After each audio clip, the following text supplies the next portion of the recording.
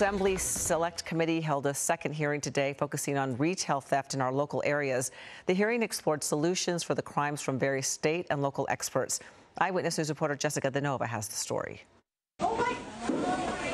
Retail theft cases keeping law enforcement agencies across the state on their toes. California State Assembly leaders in a hearing Friday in West Hollywood discussed possible solutions to these crimes.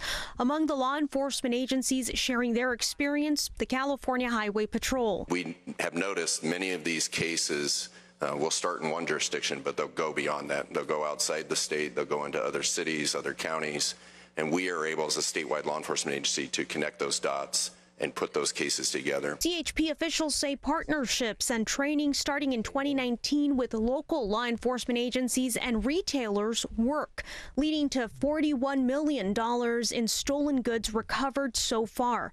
The California Board of State and Community Corrections, or BSCC, says it sees a great need for funding to help local jurisdictions combat organized retail theft. The total amount of funding that was requested was $379 million. And that was $137 million more than we had available to offer. So this high level of response reflects the significant need and interest in the field for resources to address ORT. As law enforcement leaders push for increased punishment, opponents say stricter laws target the wrong people. They focus on the offenders that are most vulnerable, are mentally ill, are unhoused, are people living in poverty, and the increased penalties, they're not a deterrent, they're not a solution, they do not work. Reporting in West Hollywood, Jessica Denova, ABC7 Eyewitness News.